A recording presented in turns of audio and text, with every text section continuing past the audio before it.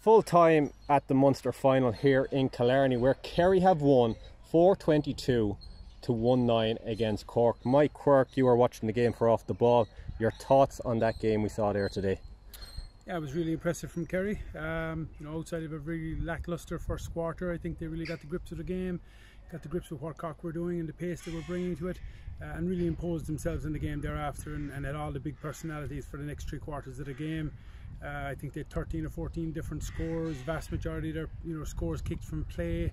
It was real free-flowing stuff, but they brought a different intensity after that that first quarter break, and their tackling and their winning back the ball really went up to another level that Cork just couldn't live with thereafter. And I think they went something like 3-10 to a point between the 2 water breaks, and that kind of underscored the dominance that Kerry enjoyed during that period.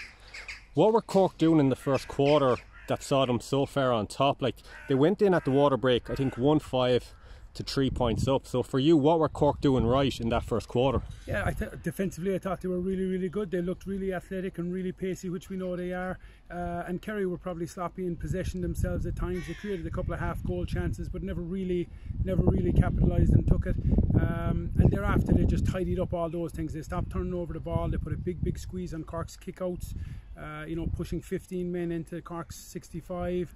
Including the goalkeeper Shane Ryan, which was a really interesting thing to see, and Kerry really squeezed that kick out, and down the line Cork obviously replaced Micheál Martin, their goalkeeper, at half time. Not sure it was an injury or what it was. The situation didn't really improve thereafter, and that was Kerry's platform for the win. Really, they strangled their kick out, did well on their own, and with the forwards that Kerry have, even without David Clifford having any kind of a massive impact offensively, they still ran out very comfortable winners. I can't believe we're saying this, but David Clifford got 1 point today, which was from a free. If you came in thinking that David Clifford wouldn't score from play today, people would have laughed at you. First of all, how good was Sean Meehan today on David Clifford? Yeah, I thought he was obviously Cork's best player by a long way, and from early on, from the very first ball to the very last ball, he was hugely competitive with him. Didn't give him a yard. David's point was a free that he didn't win himself. So it was a really outstanding performance by Sean Meehan. But there probably wasn't enough Sean Meehans in that Cork team, and it's probably an even more positive sign of Kerry that they can put up such a big score and have so many different scores contributing and win by such a margin without having possibly the best forward in the country really contributing more than a point from a free. So I think Kerry look at that as a positive, and whoever is marking David Clifford in the next game, it's not going to be something that they're going to look forward to, because he's obviously going to look to bounce back from what might be his first championship game without scoring from play. For Kerry not to have to rely on David Clifford, one of the Cliffords really stood up today, Paddy Clifford. I know you were very impressed with him today. What exactly was it he did today that made Kerry tick? Everything. He's a bit of everything. He's got, he's a fabulous kick passer. He loves to take on a man and go by him. He's hugely unselfish. Still finished with 3 points himself. He was back there winning breaks. He was tackling in his own defensive, 21, but has the pace and the energy and the athleticism to get up and down the field and really affect the game offensively in that final third as well. So I think he's been the big piece that Kerry have found this season, and playing him at centre forward and naming it corner forward and coming out the field and giving him that kind of free role has allowed Sean O'Shea and other guys to become more more focused on scoring and more focused on doing damage inside in that offensive third. So I think he's been a big part, and he was outstanding today from start to finish, as many of the Kerry fellas were, to be fair. Sean O'Shea and a lot of guys really stood up and played really well, like Paul Gainey came back and looked like a sharp scorer that he was. Has played most of his football inside today, whereas he had been out the field in previous games. So, but from Kerry's perspective, outside of that first quarter, where I'm sure they learned a little bit about some defensive frailties, other than that, it's been a really positive afternoon. Are you surprised at how well Paddy has come into this Kerry setup? It's his first year with the squad and starting. Are you surprised in any way how good he's settled in? No, not really. We've been watching him. I was managing Cairns Rallies, and we played East Kerry, and I've seen him for a good number of years playing with East Kerry, and he's been that good now. He looks like his skills have improved even a little bit more with his kicking and everything else. But no, he was always a really dynamic ball player who had loads of football, a bit of bite about him, loves a tackle, loves a break, loves that ugly side of the game as much as the 50-yard kick pass that he sprayed over to Sean O'Shea that led to Paul Gainey's first goal in the first half, or the second half, excuse me. So he's got it all, but physically he looks like he's come on a lot and has no problem dealing with the robust nature of the physicality in the county football. In terms of Munster finals, Micheál, you've seen plenty, you've played in plenty. Where will this one rank down the years to come? Probably not very highly in terms of a spectacle. Obviously, from Kerry's perspective, you know, if you were in the ground this evening, or you were watching it at home, you'd be delighted with that, obviously, because it means you're a step closer to challenging for an All-Ireland, and you're after winning silverware. You've maintained a record which Kerry have of not losing a championship game in this ground since 1995, and nobody wants to be the first team to lose that record. You know, it was very, very positive, but I think this won't last too long in the memory of Kerry, or certainly not for Cork people. From a manager's point of view, obviously you were with Laois for the last 2 years. Peter Keane, what will he be taking away from this game where Kerry really need to learn going into that All-Ireland semi-final? Yeah, I think you obviously focus on that first 20 minutes or so, and how exposed they were in the back line, and how sloppy they were offensively with the turnovers they had. They didn't win enough of their own kickouts in that period, so that's the period they'll focus on and try and take learnings from and work on. And there were plenty during that time, because Cork were hugely competitive and looked like they were going to be in it and sustain their performance for a long time. But I think the way Kerry turned it around and really grew into the game and dominated the kickouts and started to get their handling right and really became smooth in the attacking third, I think that's obviously the big positive. But for Peter and the management, obviously they'll be looking at the other side of it and the things that they can improve on. Today's result, like 422 to 19, it's hard to believe, like a Munster final, seeing that score. Is that a bad result for Munster football for the future? Like this Kerry team, they're a young team, quality players. Look, Cork have a lot of good underage players there, but for Munster football, are we looking at Kerry going on a long period here of dominance? I'm not sure.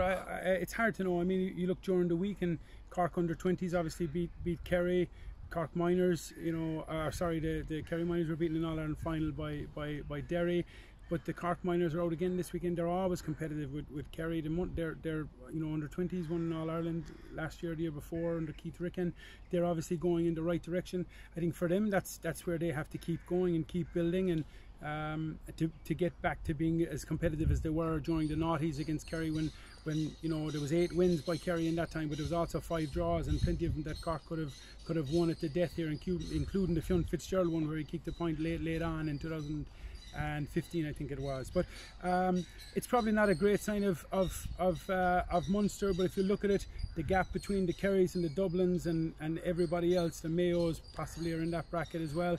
It's a pretty sizable gap, really, and I mean, it's fine talking about competition structures and all that, but it's about, you know, finding ways to help these other counties and resourcing them properly and giving them the tools and the structures that they need to keep developing at underage level, and try and bring those players through to the senior, because you're not going to fix it in a year or two.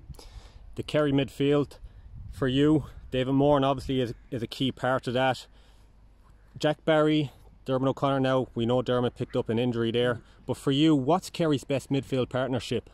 Yeah, well, it's obviously they've gone with Dermot O'Connor this year, and I like Dermot as a footballer. He's obviously not, you know, he's still only a young lad, and his body is probably not as, you know, as far down the line as they would like. But I think in a football sense, he has everything that you could possibly want. Both feet, he's a scorer. He's got great pace. He's a good kick passer. Again, like, you know, loves a break. Is a physical kind of a guy. Whereas Jack Barry, even though he got 2 points today, he'd be seen as the guy to maybe mark an Ian Maguire, to mark a Brian Fenton, who does a good job defensively on those types of players. But I think it's Dave Moran's kick passing and his leadership in that area that, you know, you saw it there even in the second quarter when Kerry were coming back into the game. He kicks a point, he wins a couple of kickouts. The stuff that's unglamorous, those 30-yard kick passes, you know, where it just treads the play and keeps the ball moving along. It doesn't seem to stop with him, and that's a big part of Kerry's attack, the fluency that comes through the middle of the field. But whether it's Dermot or Jack, I think you'd be pretty confident in both of them doing a good job either side of Dave. For Kerry now, they're awaiting the Ulster champions, Tyrone or Monaghan. For you, who do you think Kerry would prefer going into that semi-final? I don't think they'd be overly, you know, bothered by it. I think, you know, with the players they have and the squad they have together, not to say that they'd win the game easily, but I think they have enough to focus on themselves and not get, you know, overly concerned about who they'll be playing. They'll look at that first 20 minutes and look at the trouble they were in their full back line, look at the way that Brian Hurley was able to skip past Jason Foley and kick a couple of scores, including the goal. look at ways that they can solve those kind of problems if any team gets a run of them, whether that be Monaghan or Tyrone, Cork or whoever else down the line. So that'll be their focus, obviously, and maintain what they have offensively. Get David Clifford more involved in the game, because you don't want to be going through too many 70 minutes where David Clifford's not scoring from play. So again, like the opponent for Kerry, I'm sure won't be a real big focus for him. It'll be how can we really tidy up the small little bits and pieces that weren't so smooth today. And finally here, Michael, look, depending on who you're listening to, you might have a few people saying this Kerry team are now the front runners to win the All-Ireland. Now, that's depending on who you're hearing from. For me personally, Dublin are still there. They're still number one. Do you think that's the way, unless, like, until someone knocks out Dublin, Kerry are still number two, number three? Absolutely. Well, yeah, look, I mean, Dublin, until you've seen Dublin beaten, you're not going to rule against them. And obviously Kerry look like they have pushed on from where they were last year, even the year previous to that. They look like they have a lot of really, really good footballers, especially at the top end of the field offensively. They look like their bench has got an awful lot stronger, and they can come on and really impact the game. And you look at Dublin and you say, yeah, okay, well, they've lost a lot of players, really, really high quality players, including the Cluxton situation this year, which looks like he's not going to be playing championship. And that Cluxton situation will be interesting if you can get them to a 5 or 10 minute period, you know, by the end of the game, where the game is tight. That experience and that calmness that he brings to their play obviously wouldn't be there, and that could be a kind of a crucial thing down the line. But look, for me, it's still Dublin until they're beaten, but Kerry look better placed than ever to be the ones that drive them the closest.